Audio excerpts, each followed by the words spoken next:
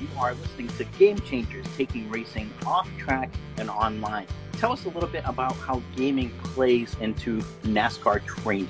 Using simulations has allowed drivers to practice racing from their home, which just 30 years ago wasn't possible. Driving the car in the sim world is the same, right? And our teams are using simulation to develop faster race cars. Is your blood pressure the same? Does your heart rate change in exactly the same way? I've had it often happen where it's like, I'm sweating more than I would in a real car.